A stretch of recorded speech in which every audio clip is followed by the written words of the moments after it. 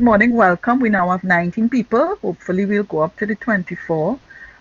Rodolfo is saying he doesn't have entry to my learning. Um, don't worry, Rodolfo, we work it out. You don't absolutely need it for this session, but by the end of the session, those of you who don't have access, send me an email and we will let you know what to do to get in because you don't absolutely need it for this session, but I've set it up so that you could use it to send in, so I could use it to send information to you if you want me to look at anything. I'll leave a space for you to upload and so on. So it will be used following the workshop, but not necessarily in this workshop today. But I wanted you all to have it because what I did was if you all received the email yesterday that I sent out to everybody, welcome to those of you joining us. If you received that email, you should have had some files attached. Just quickly put in the chat for me whether you received those files because we'll be using those files today for some of the activities that we're doing. Yes, good morning. I received Good your morning. document. I Good. received your document, and through this email, I get the information. Then I send. Now I has temporary blockade my e-learning, but Okay. I can get in soon. But Okay. So I am seeing you perfectly. good. Listen you, and then no problem. All right. Great. Okay. Good. So somebody's microphone is on. So could I ask everybody to mute their mics until we need to ask a question? Right. So to start off, and remember what I'm doing here, Janine, I'll take a question in a minute. What I'm doing here also is modeling the use of Blackboard Collaborate for you all as well, so that in your own classes, if you haven't used it yet, you could see it used in a context. So I have two questions, Marsha and Janine. So Janine first, and then Marsha. Janine. Masha can go ahead. I clicked it by accident. Sorry. Okay. All right. Go ahead, Marsha. Okay, you asked us to check. I didn't get the email, so I didn't get the attachment. Oh, I probably didn't send it to you because of your role today. All right. So, So I don't need it. That's fine. you may not need it, but I'll send it to you anyway in a bit. Thank you. Yeah. Okay. All right. So I have with me today, well, I'm Diane Turaben-Kosi. I work at CETL as a faculty development specialist. Some of you know me already. Um, so good morning. I have with me today Dr. Justin Zephyrin, who also works in the CETL. He is our e-learning support specialist, and he very kindly agreed to come today to join us to help in supporting because it's a fairly big group, and I have to do some group work, so that would be very useful. Thanks, Justin. And I have Marsha with me. Marsha registered for the workshop, but Marsha was one of our teaching awardees. She actually won the teaching awards. Now this workshop helps to prepare you to prepare that portfolio that we use for the teaching awards, but it's also really a good activity for you to do as a teacher because some institutions actually ask you for a teaching portfolio if you plan to go somewhere to work, and it's also a good professional development activity. So for all of those reasons, we do it, and I'm very happy. Marsha is with us today. I did tell her it's basically the same workshop we do every year to help people prepare. But I asked her if she wouldn't mind joining us so that she could share some of her experiences with you as we go along. So from time to time, I'll be calling on her to add her commentary to some of the things that we do, and so we can have a nice discussion. Okay. Um, so I will start off. The first part of it, I wanted you all to log in just to see that you could get the space. Those of you who can't get in, just send me an email and I will deal with that. So let's start off. I want you all to do this icebreaker, which is related to what we're going to be doing. I want you to try to think of a character, or it could be a person, or it could be an animal, or something that for you represents a motto that guides your teaching. So I've given you my example. The character, the person I've selected, of course, is Nelson Mandela. And so I am Diane Turaben-Kosi, and my motto is empower and inspire. And that was kind of motivated, of course, by Nelson Mandela. So if you all could just start putting in the chat, think about it, give you a minute or two, and you'll understand why I'm asking you to do this. So just, you could put in the chat your faculty, because I can see the names.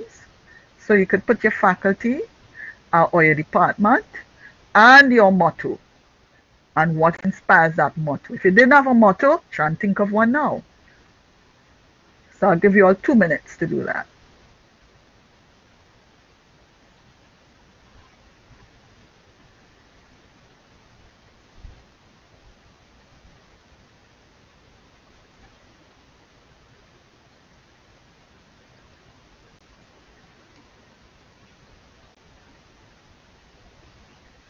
So Marsha's challenge, connect, empower.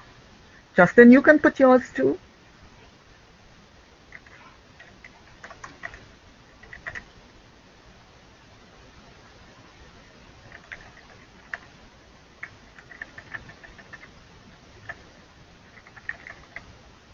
Teach the child, not the subject.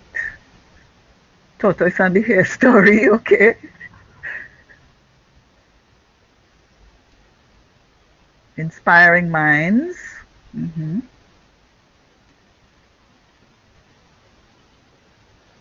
Super.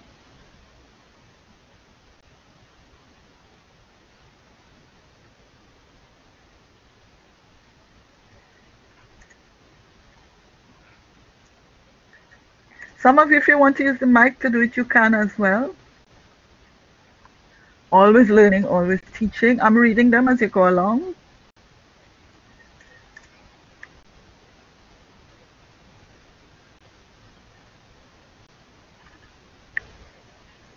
And of course, Judy, you'll have to let us know why Sherpa, okay? Because you just put Sherpa, you didn't expand.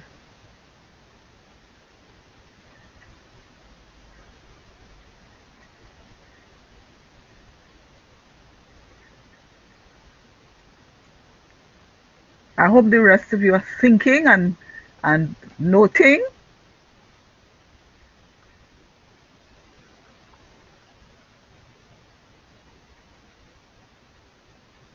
Nobody wants to grab the mic?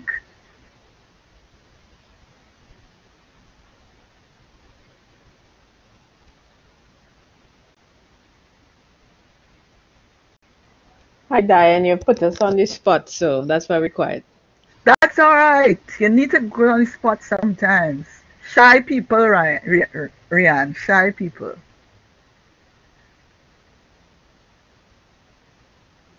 All right. So I'll leave you all to ponder on it because I know that for some people, as Sharon is saying, you might have been put on the spot, you never thought about it, and you want to think more deeply about it, and that's fine. But the point is, this is something that you have to reflect on and think about, and you'll see why I'm saying that as we move through this process, all right? So you could note it, and you could keep sharing in the chat as we go along, all right? That's fine too. And so let me just talk you through the workshop objectives quickly. Not going to spend too much time on that because, as I said, we're trying to do this in 2 hours. So by the end of today's workshop, now this is a 2-part workshop. So today and next Thursday as well, another 2 hours. But for this workshop, what I want you all to be able to do is have clear in your minds what is a teaching portfolio. What is it? Because long ago a teaching portfolio would be a folder with a set of pictures and information that you put together and you could hand and show people. But is that still a portfolio? What is a teaching portfolio?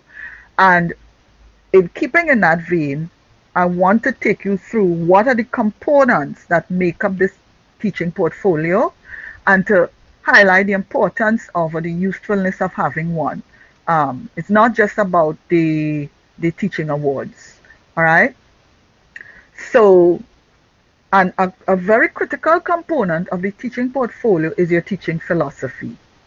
And so we're going to spend some time working through what is a teaching philosophy and what should go into it, what it should look like. Yes, somebody's mic is on. Somebody's mic is on. Uh, we're getting some feedback from that. Thank you. Yes. So you're going to identify the components of the philosophy, and by the end of it, I want you to start writing your teaching philosophy. It's not something that you'll finish in a couple hours, but at least you should have an idea of what should go into this teaching philosophy. So that's where we're going. So the files that I sent you, one of them is a set of definitions of teaching portfolio, what it is. And I want you all to take a few minutes and read the definitions. Now, what we're going to do is put you all into groups. And in those groups, I want you all to come to some consensus about what is a teaching portfolio. And we're not going to give you a lot of time for this. So a couple minutes to read it on your own, and while you could read it while we're putting you all into groups. When you go into the groups, you will not see this screen that's up there. So just take a note of what you're going to be doing in your groups each time we break into groups. So we're going to break into groups, and I want you all, when you go into the groups, for you to work out what is a teaching portfolio. It's important for you to understand what it is. So take your time and read from those definitions that were sent to you. Masha, I'm going to send you yours in a little bit, and in the meantime, Justin and I will put you all into groups. Okay?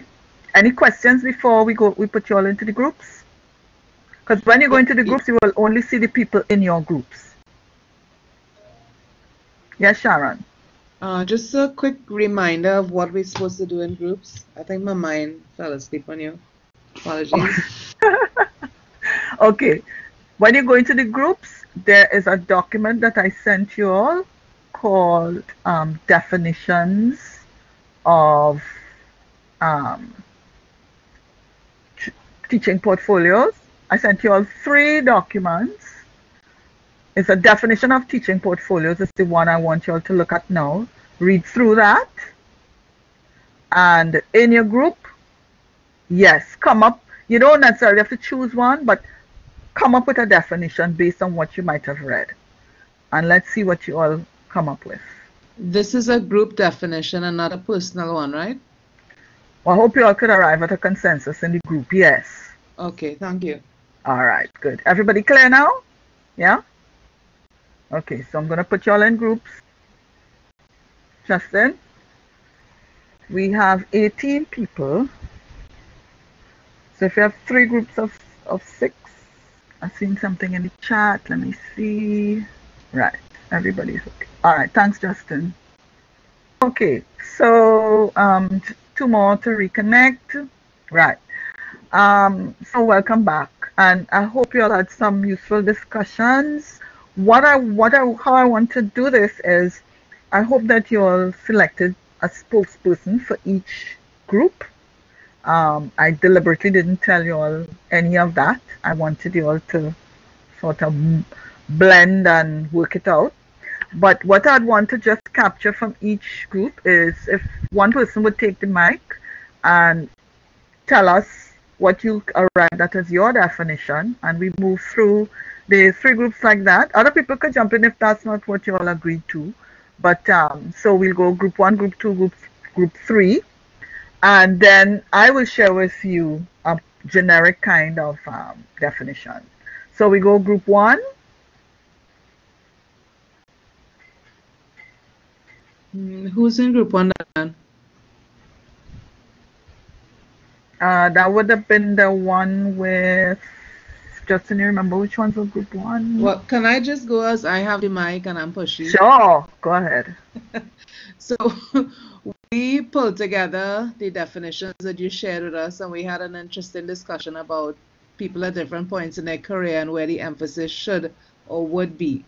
So just to tell you what we came up with, a teaching portfolio is a comprehensive, cumulative record of teaching activities, responsibilities, philosophy, goals, and accomplishments drawn up by the lecturer to facilitate the presentation of teaching achievements and major strengths for self-assessment and interpretation by others. It allows the lecturer to reflect on his or her practice over time. I'm pasting it in the chat. Great. So I was going to ask you. Right.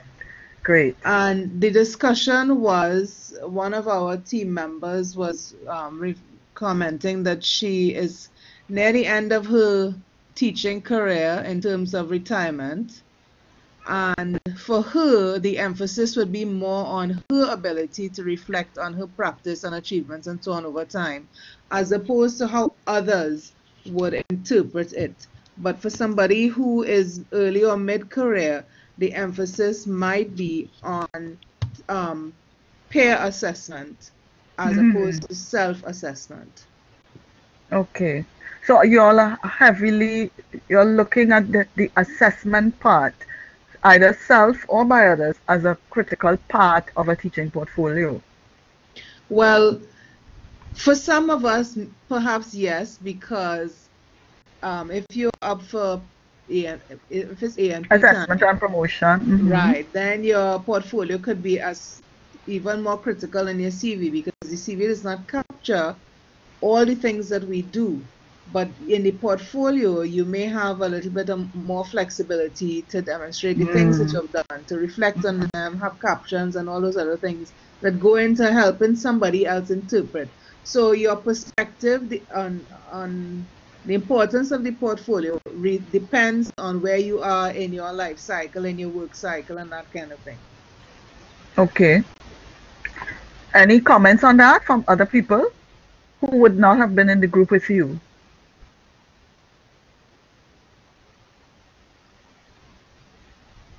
And you could take that and put yours in at the same time. So someone from one of the other groups to comment.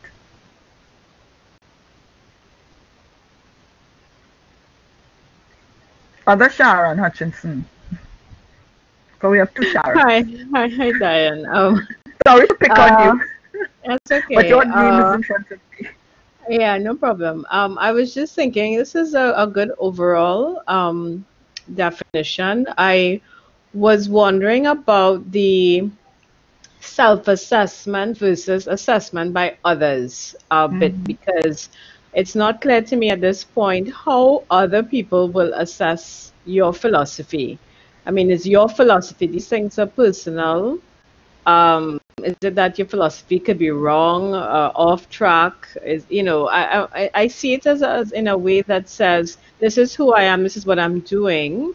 Is it now to be judged by another group of people as a way to go or to put you back on another path? So I wasn't too sure about that aspect of it, and what balance is there between the self-assessment component and the judgment by other people component. Sharon J., you want to respond to it? Well, what I had said, what I said was capturing what we had talked about. For example, we have one member in our group who is facing retirement. I don't know how many years. I don't want to say. Probably within the next 5 years, let's say, right? And for that person, her point was that she is more, I guess, looking forward and what to do post-retirement. She didn't say this. I'm just extrapolating what a discussion could be, right? And that for her, it would be for her to be able to look back now and say, these are the things that I've done. This is how I've grown, and maybe what can I do now to take it further, as opposed to having somebody look at it and say, oh, she's a good teacher or not a good teacher. Oh, she did this but not that. And to judge her quality as opposed to her being able to look at herself and say, these are some of the things that I've done. I don't know, maybe somebody else in my group could add. But the self-assessment is a really personal thing, and when you look back on your life and your accomplishments and so on, even if it's not retirement and you just change careers, you want to have that record to remind yourself of what you are capable of, and how you have touched other people's lives and so on. I don't know, I'm kind of on the fly here, but somebody else could jump in. Judy has a hand up. Go ahead, Judy. Yeah, I can jump in. I think I followed the. And then Rowena. Okay. Judy and then Rowena. Go ahead, Judy. Okay, sure. I am at the end of my, well, next 6 years maybe I'll be out. But I have not had an opportunity to me, get a fair assessment of what I've been able to achieve in teaching, which is a very reflective thing for me. So it's there, but it hasn't been documented. And I feel at this point I would like to have it documented. And I would like it to be another way in which what I've done could be interpreted. So to me, the self-assessment and interpretation part by others is not necessary that, because if you're doing good pedagogy and you write it down, then there should be, I don't know, in terms of interpretation or assessment by others, it should, it should be able to stand on its own. But just to have it recorded in a way that it can easily be seen that what you were able to do achieve the objectives, whether we objectives for the course or objectives for us building that UWI student or graduate that we speak about. Okay, Rowena, add your comment and then I want to say something. Rowena, thanks, Judy. Rowena, you had your hand up. Yes, sorry, I didn't have on the mic. I said I'm agreeing with Judy. And also what Sharon is really talking about is leaving a legacy, because that's what happens as your career matures, right? You've taught so many people and you've contributed in so many ways that you want some kind of legacy which acts both to inspire younger colleagues, right? And um, to leave information or ways of doing things which get lost. So it's also about passing on A knowledge. legacy. Yeah. Yes. You see, because one of the things that interests me is that whole idea of indigenous pedagogy. In other words, what are the types of pedagogy that most appeal to Caribbean learners? And why I started to think of this was I went to one of the first Guardian. I don't know. Rowena, we've lost you. Okay. Right. Right. So I said early on, I had gone to one of these Guardian presentations that they have been used for Teacher of the based The on their teaching awards. Mm-hmm. right. And they brought this lady down and she talked about how she developed this active learning pedagogy Yes. for tertiary students. And Yeah. she was a big thing for their university and she was lecturing all over the place. And I looked at her and I thought, what is she doing that is different from what I am doing and what I have Right. been doing for a much longer time? So Right. there was no sense when I went to that of what indigenous pedagogies had been developed within our classrooms Right. at Okay. tertiary level, though there's some sense of it, but even maybe at secondary or primary, and even that isn't well recorded. So I think that the portfolio Mm-hmm. also provides that A um, record. record of Mm-hmm. those kinds of pedagogy. Okay. Thanks for that, Rowena. And Yeah. so, Marsha, I saw your hand was up, and I want you to come in here before I make a comment. Now, why I'm going through this, you might think, well, why are we spending so much time on this? Because I want you to understand, really understand why you're doing this. If you're going to be doing a teaching portfolio, why you're going to be doing it. So I'm going to bring in Marsha, and then I see Ricardo has his hand up. So, Marsha. Okay. So to me, this teaching portfolio has a big role in assessment, and it is primarily for assessment itself because you are gauging whether you have or the extent to which you have met certain goals or expectations that you may have set or that may have been externally set, say in your contract. Um, but I do see that there is a big part that has to rest on external evaluation because that evaluation from students, from peers, and from superiors becomes important to see if the value that you wanted to give is being perceived in the way you want to perceive that you want it perceived. Um, and the other thing that occurred to me is I heard somebody say that, well, is this teaching portfolio to be assessed by others? Really, it's to be assessed by us. I do think that it is primarily for us to assess ourselves. We're doing this for ourselves. But when you submit it, like I submitted for a teaching award, then I make myself open to be judged. And what I write there becomes what people judge. Yes. And I think Paula is making the point, Marcia, that it's connected to what you're saying. And she's saying, as a less experienced teacher, the portfolio can be used as an instrument for her reflection and also to get feedback from people. So while you use the word judge, it's It and I think has, that's I what think. Sharon, yes, I think Yes, that's what Sharon had, the Sharon Hutchinson, her yes, her comment was in relation to that word judged.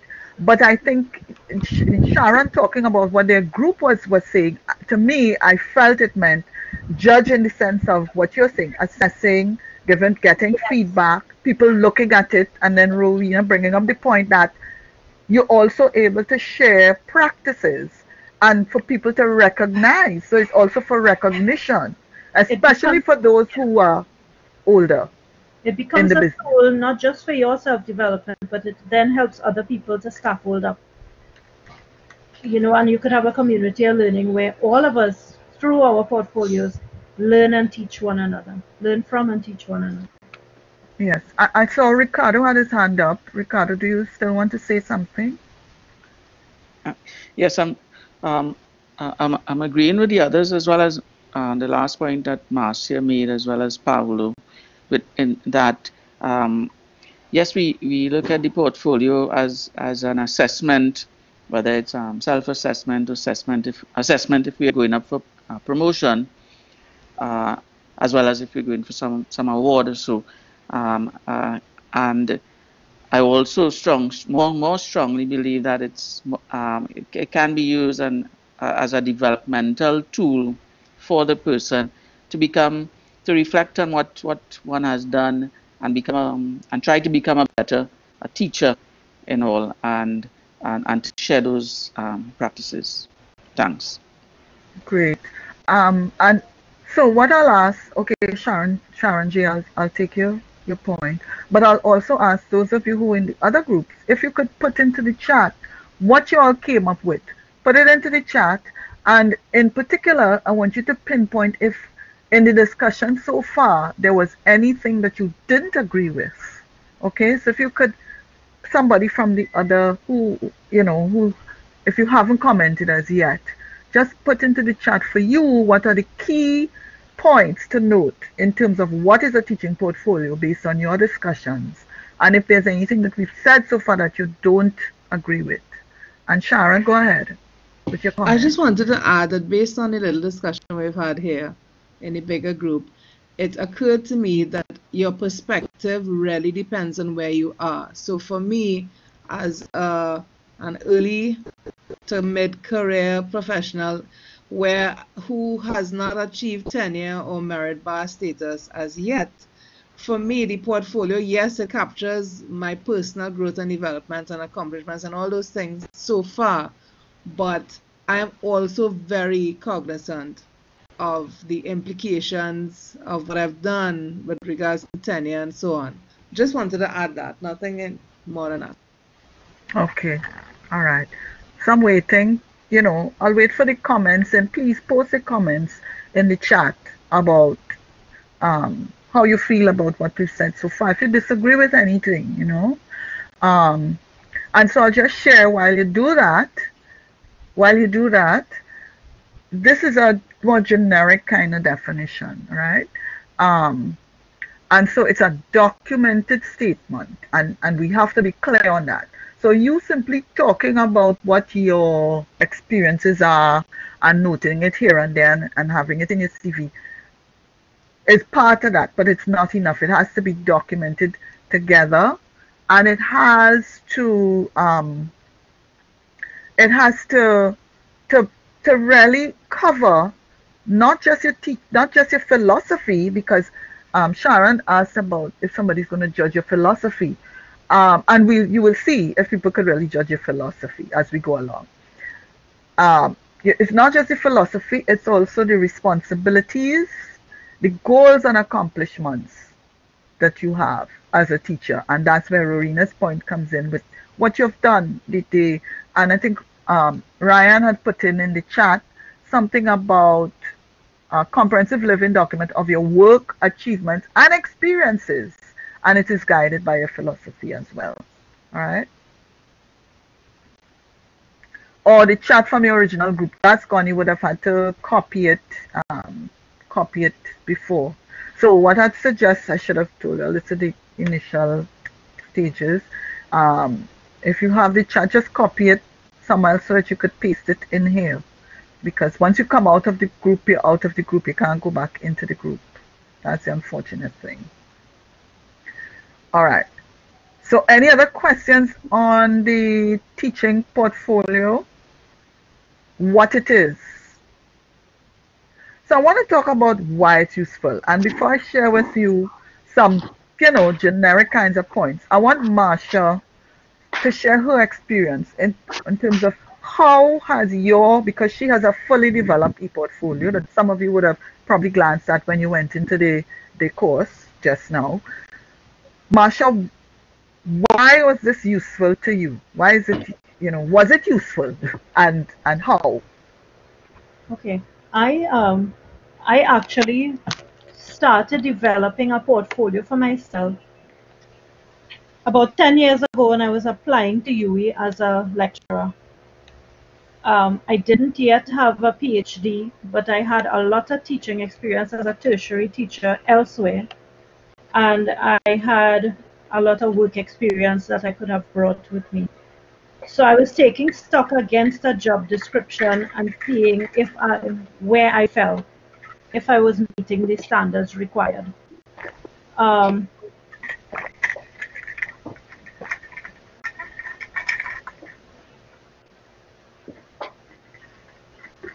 Marsha?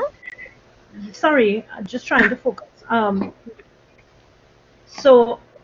So that was the first thing. I wrote out my teaching portfolio for myself, and that became a part of my application to UWI. So it told people who I was and what I thought was important as a teacher, what my approach would be, and where that came from, what experiences in my life and what values were shaping the way I would teach and the way I would assess. Then coming into being a teacher, I developed on that portfolio just in order to see how well I was doing. I was hitting some spots which many of us might hit during our career, where I was feeling demotivated, feeling like I didn't have the support I wanted sometimes, that kind of thing. And I had to take stock. And so the portfolio helped me to take stock of who I was, if I was still aligned with what I thought was important, or if I was letting all the busyness of life in academia get in the way of me staying true to what I thought was important. And then I came to the teaching portfolio workshop and built it up much more in order to see what are my students' experiences, what are my peers' experiences, where am I exceeding, meeting, or falling short of the different things that I thought was important or that externally were stated to be important. For example, getting assessed for tenure, getting assessed for crossing the merit bar. So I did all of this just for me to chart my path. And then finally, when I developed the final version, I realized it was time to decide if I wanted to apply for the teaching award. And I had a teaching portfolio in front of me that was meeting the standards, so I decided to go for it. And surprise, surprise, as somebody who didn't have a PhD yet, I actually won the teaching award, and that was so cool. So it gave me a little validation where I had a lot of doubt about if I was good enough. So it was not only at a personal level, it was also important to your career. Now, my It really question was then, because it helped me with the tenure, looking for tenure and so on as well. right. So now, anybody else here, did anybody start a portfolio? I just want to know so that, I could have a sense of anybody who started a portfolio. If you just indicate by raising your hand, using the raising your hand icon. Okay, so Tala, you started. All right. Um,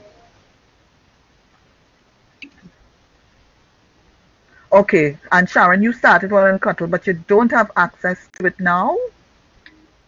All right. Well, we did Okay. it as part of the assessment, and it was something that Margot had created for us. And well, when Cuttle finished, we lost access to it, I think. Okay. Oh, okay. Okay. All right. So, and Ryan, you did your philosophy in Cuttle, so that's the start. All right. Okay. So some of you have a start. You have a start. So we have something there to work with. So what I'd want you to do is, as we go through, see how what I'm saying resonates with what you've done, and if it will help you in improving what you have, making what you have better. The idea behind what we're going to do is to help you pull the things together, because all of you would have elements, but it's how you bring that together to make it cohesive. And so I want to highlight some of the points that Marsha would have made, but I wanted her to share her experience as a lecturer, as somebody who did this, and as somebody who did it well enough for other people to look at it and say, this reflects a good teacher. And that's the bottom line. It's about you reflecting what you do that makes you an effective teacher for, however we try to define that. So I have here, if you look at that slide, I have what I call summative reasons and formative reasons. So summative, and Marsha attested to this, for assessment and promotion. It's an important tool, and Sharon, you talked about that too. So it's definitely useful for that. If you decide you want to leave UWI and go somewhere else, it gives you an edge as a teacher if you could show what you have done and that you have put thought behind what you do. You're mindful about what you do. It presents you as a professional. So for employment and for teaching awards. So those are the summative reasons. You do it and bam, that's an end thing. It's an end game thing. Formative purposes. For you as a professional, how do you improve? So it helps you reflect. Look, that first activity I gave you all was meant for you to reflect. The first thing I asked you all to do was to think about a motto. So it's really meant to reflect on what drives you as a person and as a teacher. Do you have a motto? And if you don't, do you need a motto? So self-reflection with, of course, the purpose of improving. It's also meant to promote collaboration, because if you talk about sharing with other people, your expectation is to get some kind of feedback, um, and perhaps create that, as much as in that community where you might find like-minded people. Out of that, you might find someone who wants to do some research with you because they see you're doing something on indigenous teaching, on active learning in a different kind of way. And that might prompt some kind of collaboration that might not have happened because nobody knew what you were doing. And of course, it provides that evidence. We always talk about evidence of teaching.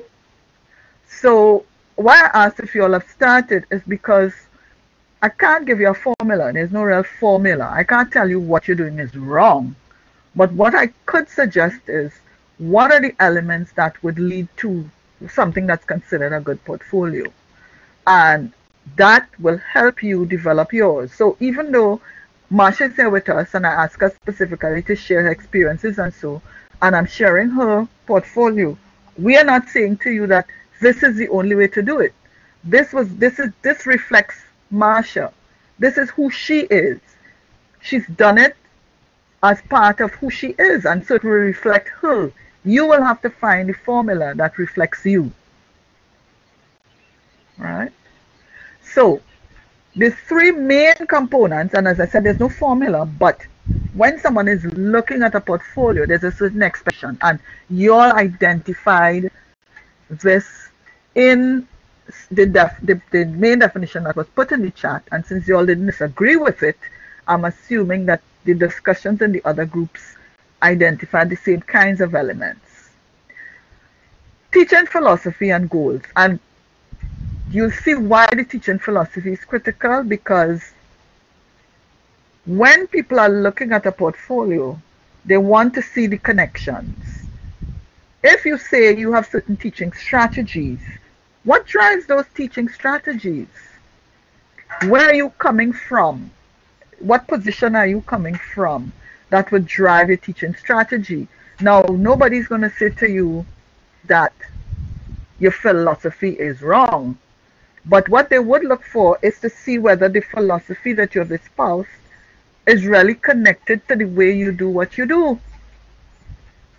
And somebody might say to you, well, look, you said that you are interested in student-centered learning, but I note that, when you're teaching, this is how you do your teaching, and maybe you need to, if you're really interested in student-centered learning, maybe these are some strategies that you could try as well.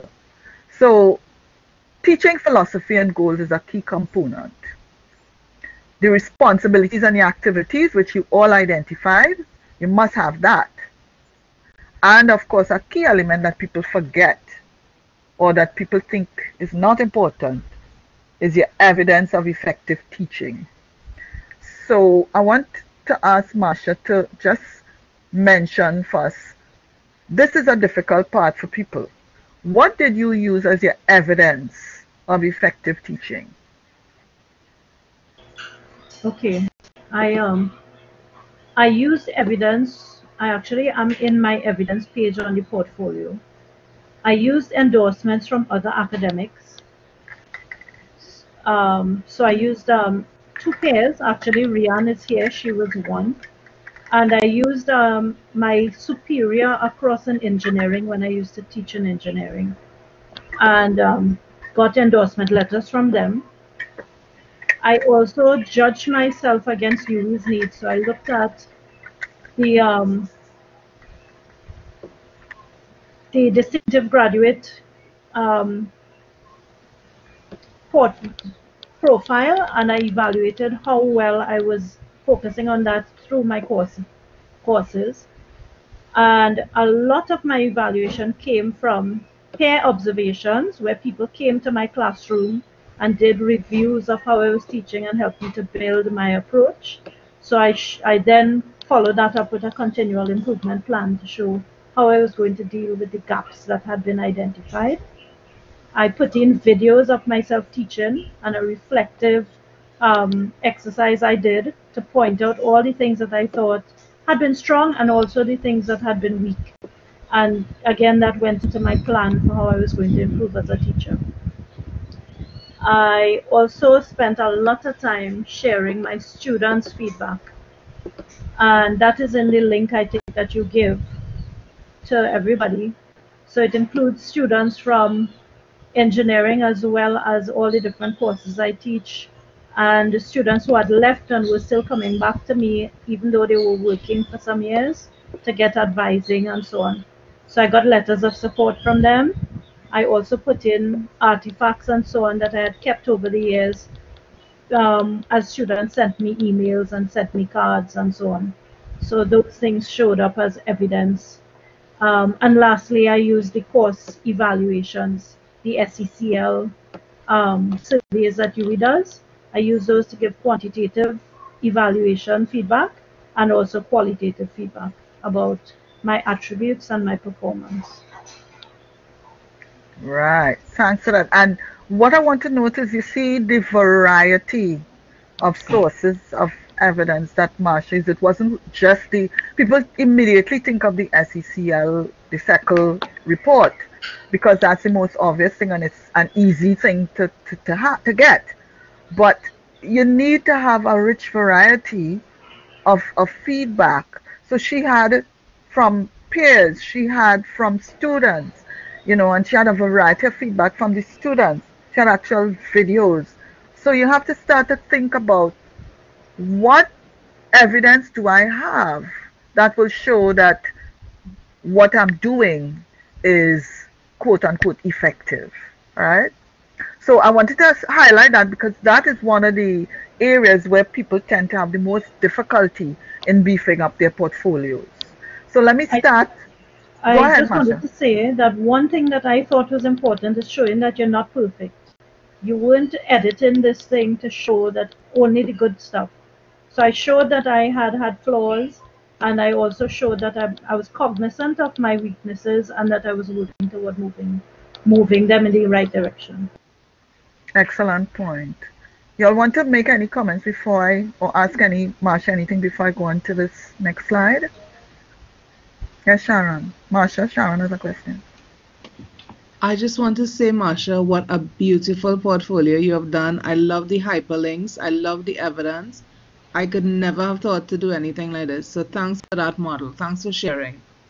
It goes back to the discussion we were having before about the purpose of it and what Rowena talked about, like leaving a legacy for younger or other colleagues to look at, to learn from, to develop their own practice. So it's not just about your development, but it's about what we can learn from it. So thank you. Well, that's Great. so cool. But it does fit right into my motto, which is connect and inspire, right? So Yes. I want to Yes. step up. I want to connect and empower myself, but I also, at core, want to empower everybody else, right? And I see everybody else as doing that for me as well. Yeah. Judy, you have a question?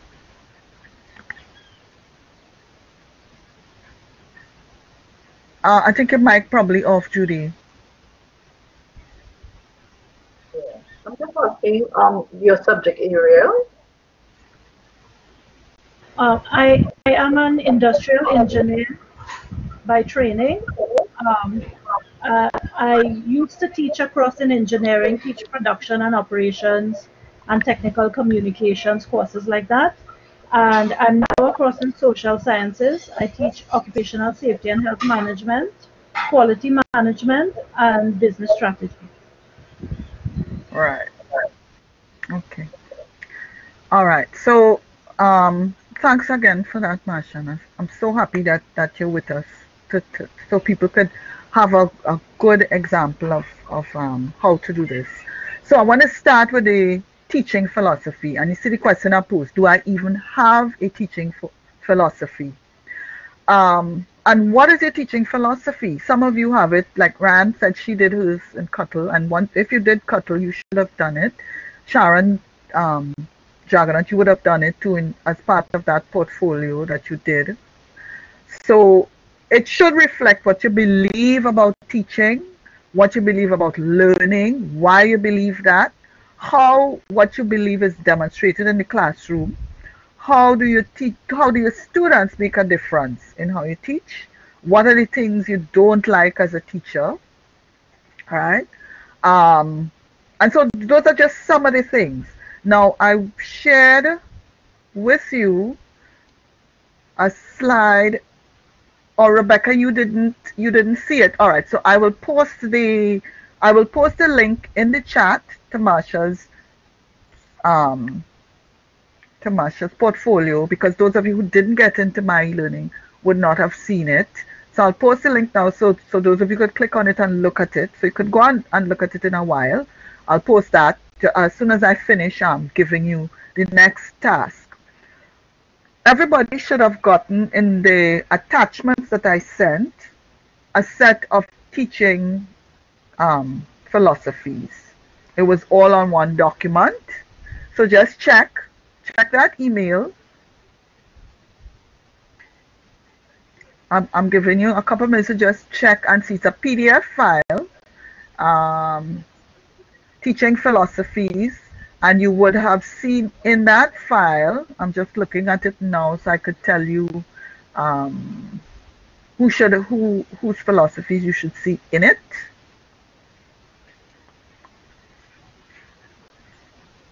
And it's just opening for me.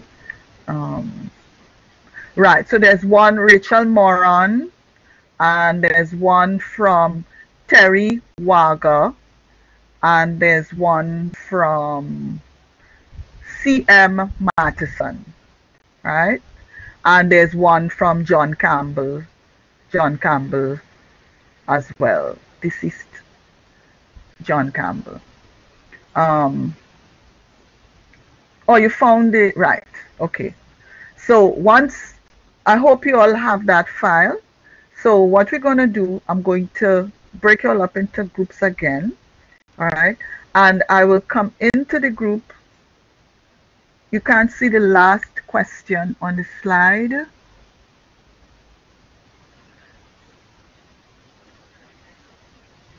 The last, beliefs about his or her effectiveness as a teacher.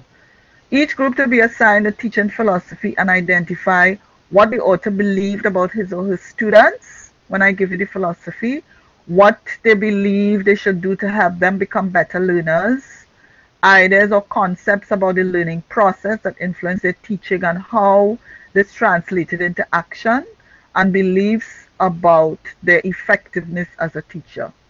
So basically, you're looking at you're kind of assessing their philosophy and seeing if they have these elements in there and what they've said about the elements. And so I'll post these questions in the chat in each group, and I will also, when I go into the group, tell you which one to look at, and I will take note of who is doing what. So when we come back out, what I want you all to do is one person from the group to share what you all thought of the philosophy and what elements you identified in it. You don't have to regurgitate what the elements are, but just say whether you saw it in there and what you thought of the philosophy, whether you saw the elements in there and what you thought of the philosophy, how it resonated with you, how you feel about it. So that's what you'll be doing when you come back. No, I'll give you all one to review when I come into the group so that everybody wouldn't be looking at the same one. All right. So I'll do that in a bit. First, I'll just post the link for Marsha's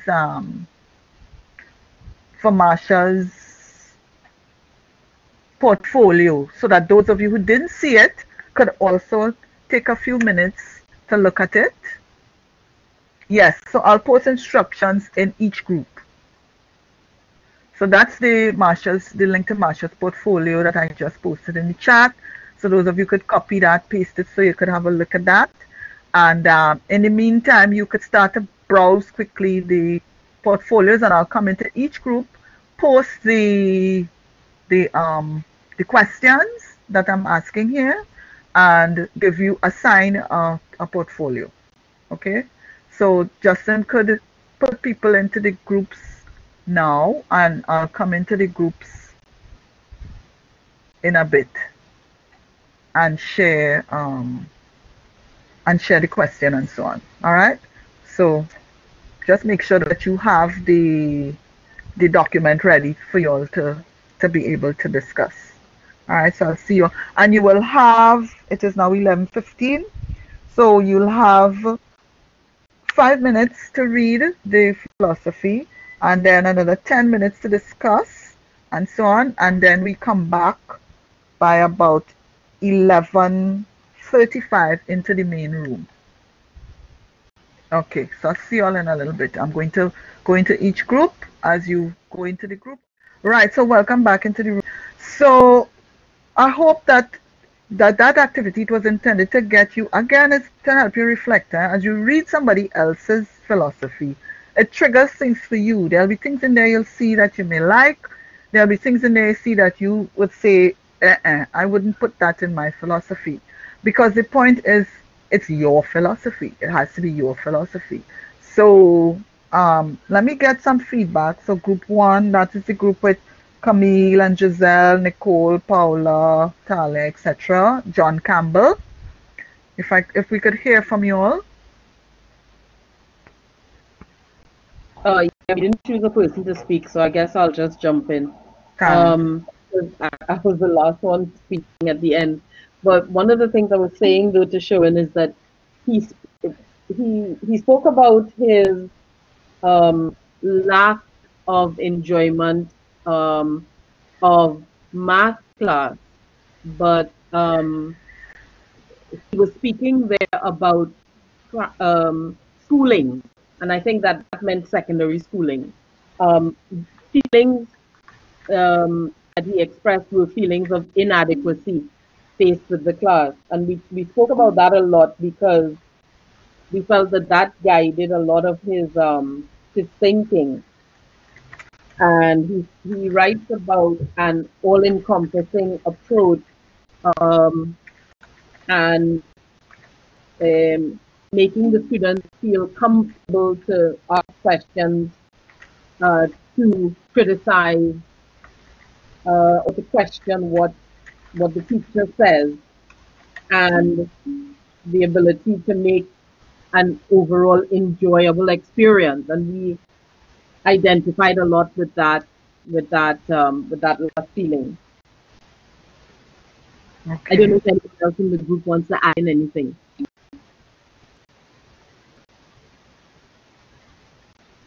Does that capture the group? Y'all had a nice long discussion.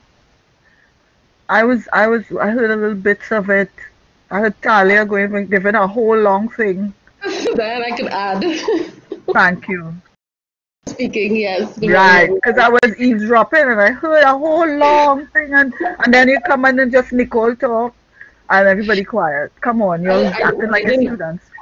It was not meant to be lengthy, but just to No, say this. I didn't mean it as a criticism. I meant there was some, I should have said a rich something. But it wasn't taken as a criticism, but I understand.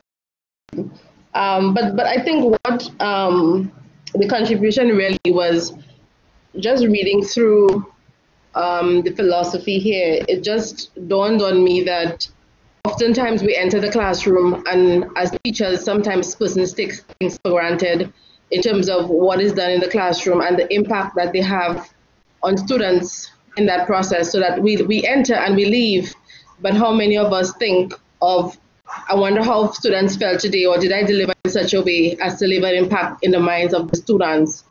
And for me, that hit me very hard for his particular philosophy, because it reminds us, and as he said in his particular piece, that when you try to score, I don't know if scoring was a word that that resonates with me, but the use of scoring in the classroom every time and all the time when you deliver, for me, it was an important part of what I took away from that particular philosophy. So for you, scoring more than feedback? He said scoring. He Yeah, used the word scoring. and you I like think that. it was just his way. Yeah, it was just his way of saying making an impact. Okay. Did anybody get anything else from that you want to share? So scoring, I'm just putting it in the chat. And Nicole, what was the key takeaway for you? I'm just gonna put the words so we see all the words that resonated with people. A key word, if you had to use a word or a phrase to capture a key takeaway. I would say the enjoyable experience. Okay. And those of you who remember John Campbell I don't know if you all would remember his course. He taught the foundation course, Caribbean Civilization. And one of the things that I always remember, he'd have students who graduated, who would go back to the and sit in the course, you know. So, all right. I'm mindful of the time because I know Sharon Hutchinson said she had to leave at 12. Um, so I'm going to go to the next group. And if anybody in this group one, has anything to add, put it in the chat in terms of your takeaway. Group two, which was the group with Judy and Marsha and Rebecca, etc. Hector, is it Hector? You all looked at Rachel Moran. Could you share with us some key takeaways?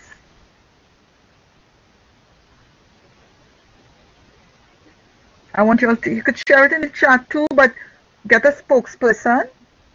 I don't think I've heard from Hector for the day. Hector, are you there? Yes, you have. I have. Rebecca, what about you?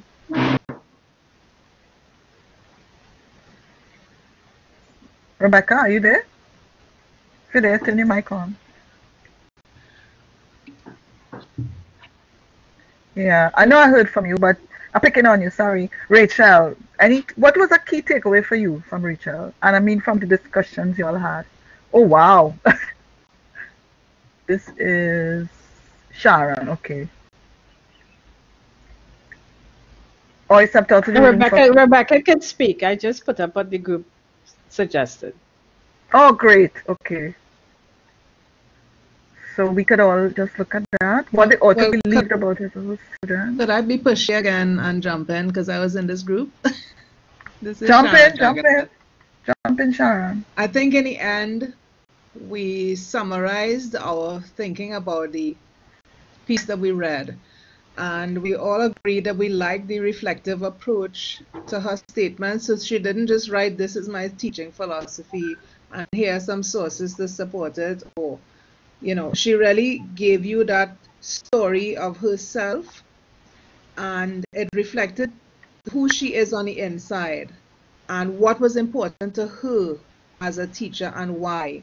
And we saw how her personal experiences shaped her self-concept as a student and informed her journey towards self-actualization, if we could say that she's there yet as a teacher. It also tells you about her teacher identity, who she sees herself and what she associates with teaching. And those things informed how she sees her students and how she treats them. And she always draws on her own needs as a student and how they were met by this ideal teacher in her mind.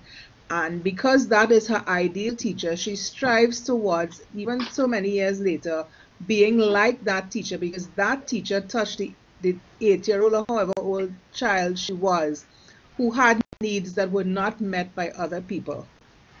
So her story came out in that philosophy, not just what she thinks about teaching and learning and students. Her story came out in her deep reflection that was evident in writing that statement. Wow. Okay. Y'all want to add anything to that? I think that captures a lot. Don't you think that in John Campbell that was similar because his experience as being a student, I think I just kind of browsed it, and I could see that in a Caribbean classroom, of being a student in a Caribbean classroom where the focus is so much on the right answer and the good student, which is the one who gets the answer that the teacher wants.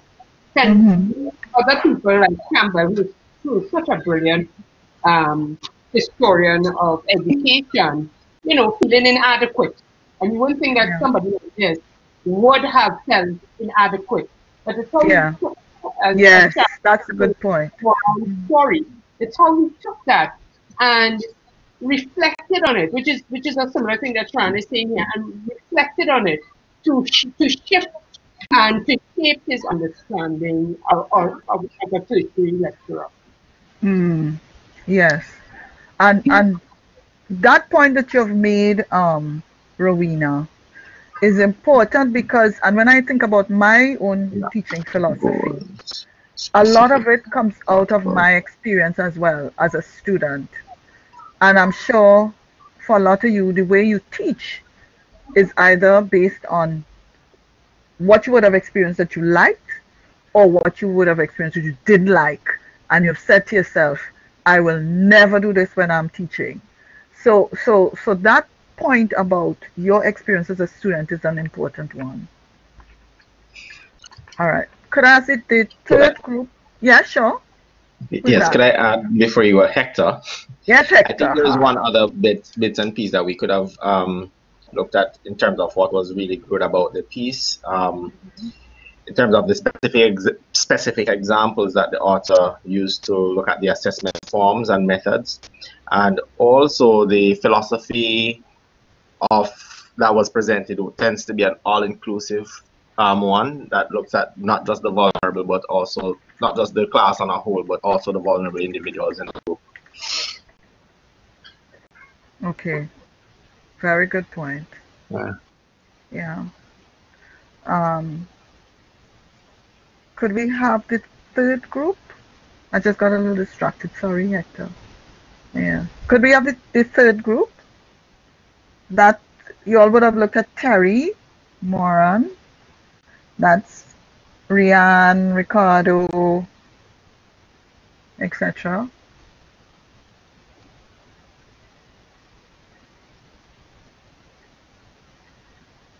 Who's going to share from the group?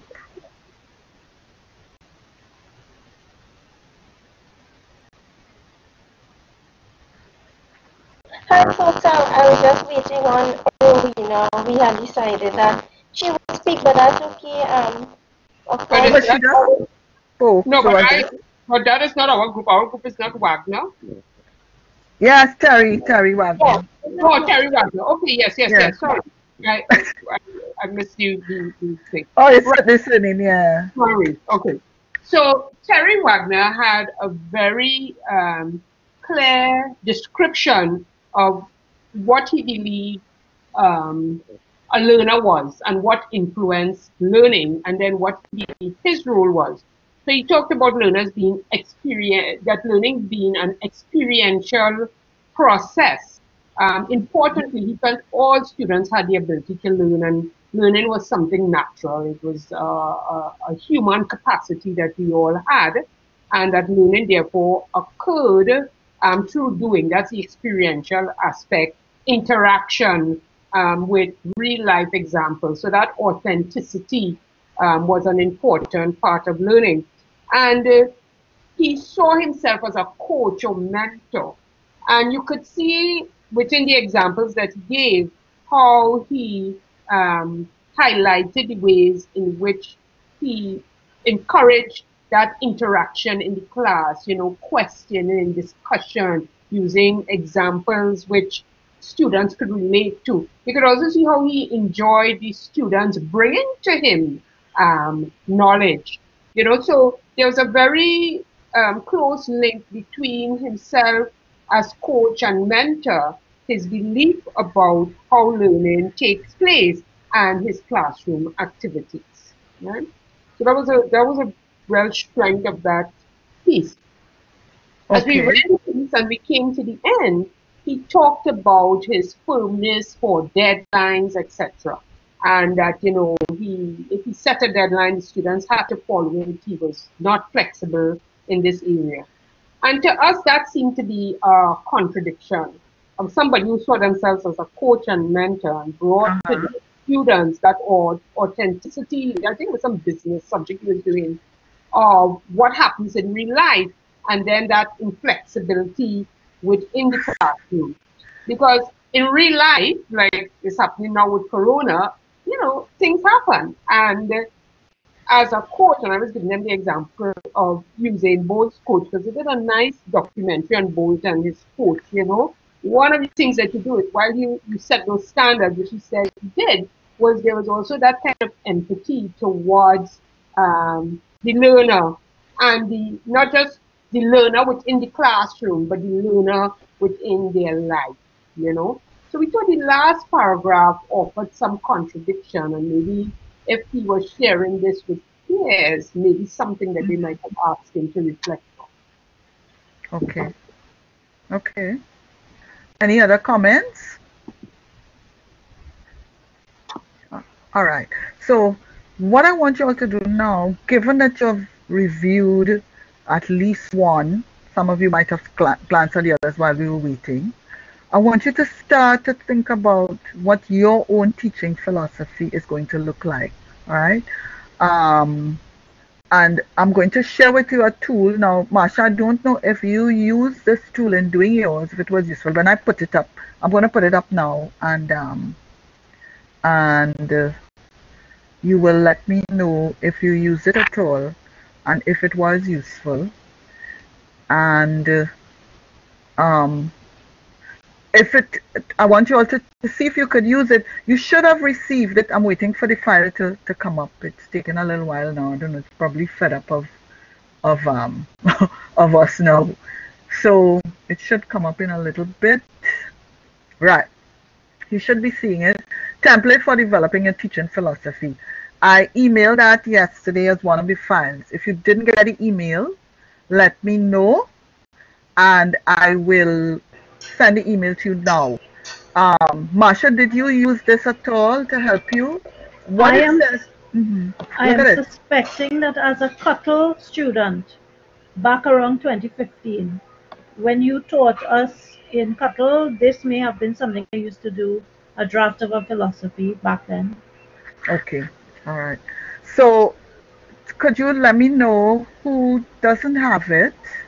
I want you all to spend just about 10 minutes looking at it and brainstorming, looking to see um, what you could put there if it will help you in shaping your philosophy. And if not, then start to brainstorm your philosophy. So I'm giving you all 10 minutes. That's an individual activity because it's your philosophy. Um, and if you want to ask questions in between, I'm here, Marsha is here, Justin is here. You could put something in the chat, we'll respond to that. But I want you all to start to work on your philosophy now so that you could see if you have any questions. You could see if there are things that you're not too sure about whether that should be in a teaching philosophy. So let me know if you don't have this template. It just offers some guides, some prompts to help you determine what you could put into your philosophy. But you could also use the experience of looking at other philosophies that I shared. You could look at Marsha's in the link that I sent you and start to craft yours. So that's the task now. As Diane, working, yes, definitely I would have used this. I'm looking at it and I remember using it. okay, great, And thanks. yes, it is useful. All right. So any questions on the task? So the task now is to start brainstorming your philosophy and try and use, you can use the tool as a guide to brainstorm. It gives you some prompts. Any questions?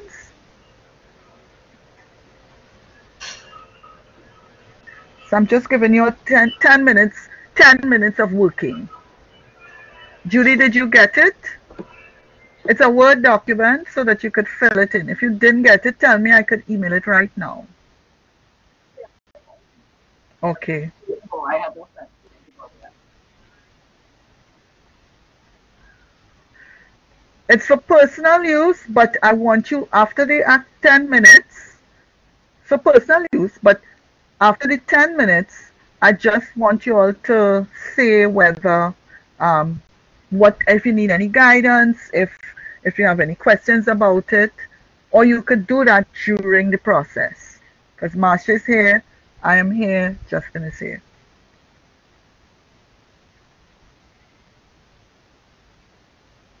Or Rian, you don't really have access to the old course shells. It's like your students in your courses, they don't have access to the course once it's done.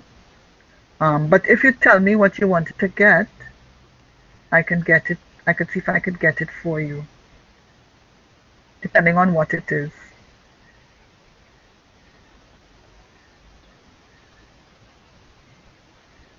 But the students are usually removed from the course. So if it's something that you did, if it's something you submitted, I may have it.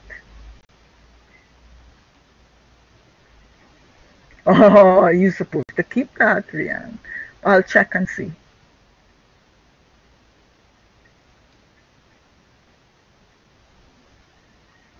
Sharon, what's wrong?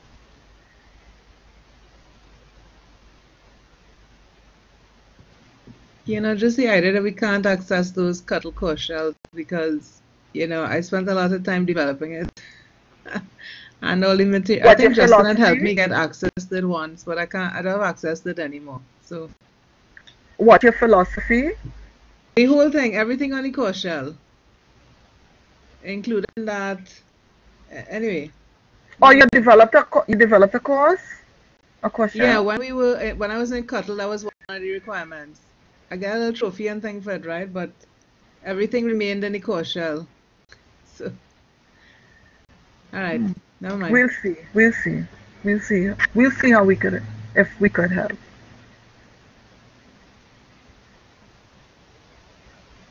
Because what you need to do is review what you did then and see how things have changed, if there's anything you want to add.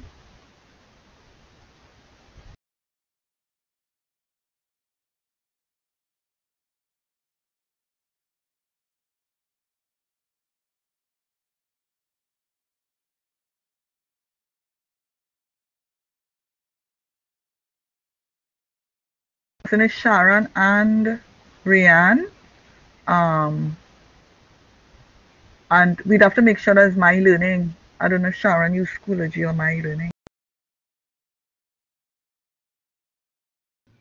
Yes, we did it on My Learning. It was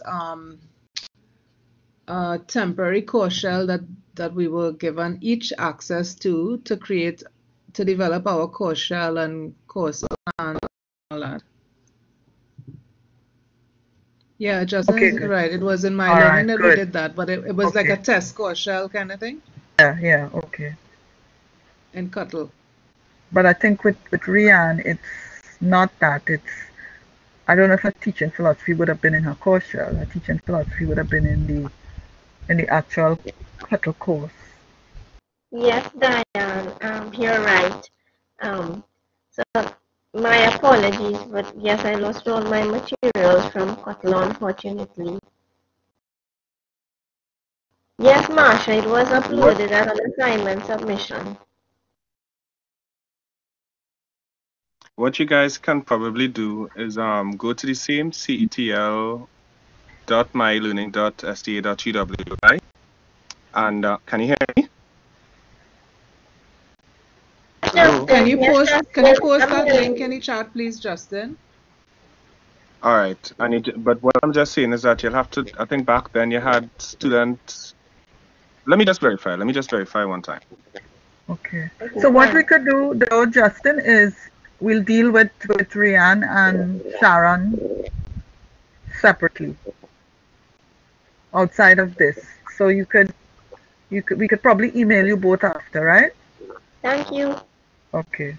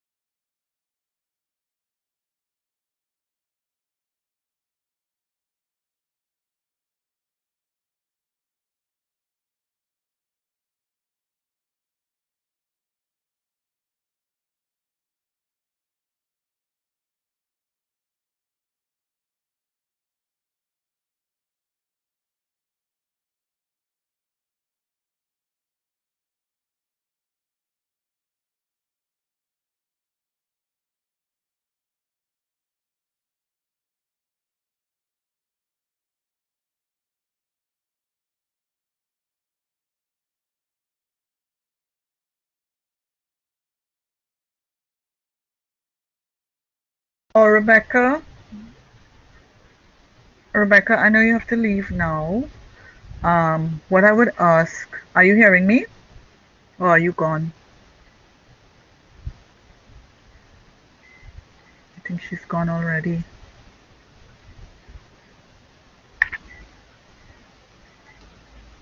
Yes, yes. I know you have to leave, but what I wanted you to do was to please try and work on the philosophy. What I would do is I'm going to create, you can't see the third question.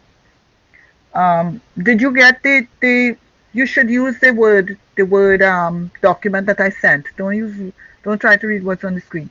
Yes, so I'm going to create a space in the My Learning course there that you all can upload the document to. Okay, so that I can have a look at some of the teaching philosophies where you all are. So that will be the homework for the sessions. If you all could do that, I will create the assignment space for you all to do it. All right, the session isn't ended just yet. I'm going to come back in a while, but because Rebecca is leaving, I wanted to let her know. Right, great. Okay, all right, Rebecca.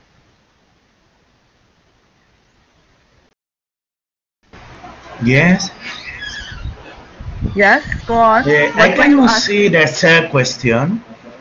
Oh, because you really weren't supposed to be reading it from there. That was just so you all will know what is on. But the third question The third question. The first question is thinking about students, identify three. Number 3. One, thinking about learning, thinking about yourself as a teacher. Identify 3 beliefs or views you hold about your effectiveness as a teacher. Give examples. Effectiveness or strongest and weakness or only strength? Only what? Weakness and strength? Or only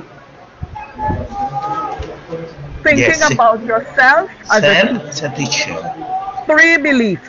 3 belief. Yes. Beliefs about your effectiveness as a teacher. Okay. So I'm going to stop this individual activity now. I just wanted you all to get started so that you all could see if you have any questions or so before we go. And I know people have to start leaving, so I'm going to wrap up now. Remember, this is just the first part of the workshop. We have part 2 next week. All right, so what I wanted to just quickly go over is, so I want you all to start writing your teaching portfolio. And remember, the other things that would go into a portfolio would be your teaching activities and responsibilities. That is, what exactly do you do? And the evidence of teaching effectiveness. So we'll start to talk about that in the next session. We'll go over that in the next session. What are some things that we look at when you're looking at teaching responsibilities? Next week is the same time, 10 to 12:30. And we'll go over the other elements that you need to fill in your teaching portfolio. So for now, we focused on what is a teaching portfolio and how it can be structured, why it is useful, and the first component of the portfolio, which is the teaching philosophy. And so we're going to look at the other components of the teaching portfolio next session, and we will also at that time look at one tool that you could use to do an online portfolio, because now that's what people are looking for, an online portfolio. So I'm going to wrap up now. Any questions or comments before we go?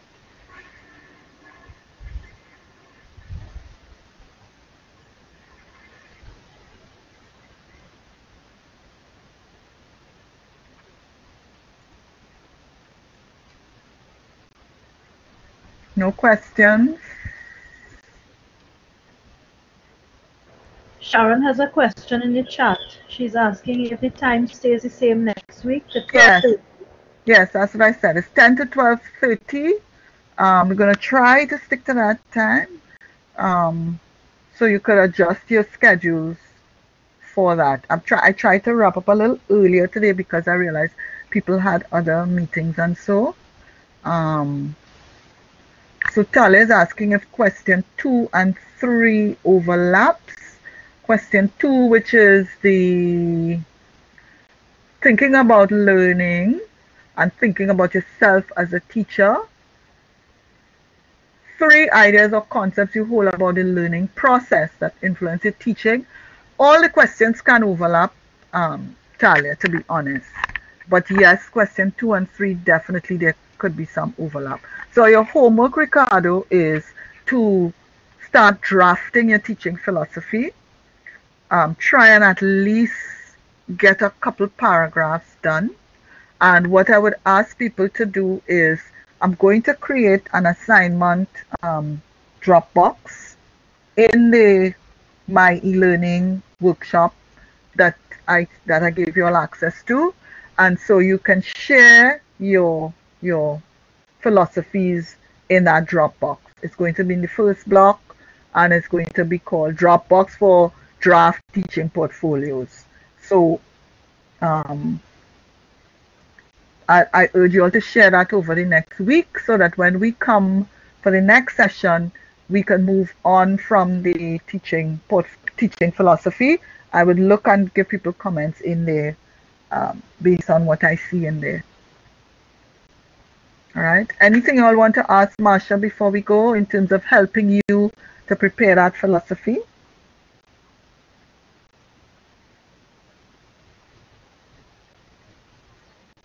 Marsha, anything you want to share with them? Because I think people are tired now. Energy levels have dropped. To me, what's important is what is hard, and that is to show yourself and not hide who you are and why you believe what you believe and how you see your students, what gap it is you really feel called to fill through your teaching. That feels like you're making yourself a little bit naked and you're putting it out there for everybody to read. So, but the more willing you are to do that, the better your philosophy is, I think. Okay. All right. So on that note, yes, I think that's a nice way to end. And I would like to, well, I'm hoping that you all will be back next week at 10, same place, same time, same place. And any questions you have in between, please just feel free to email. And I'm hoping that Marsha can join us again next week because that will be a crucial time. So stay safe, everybody, and I'm wrapping up.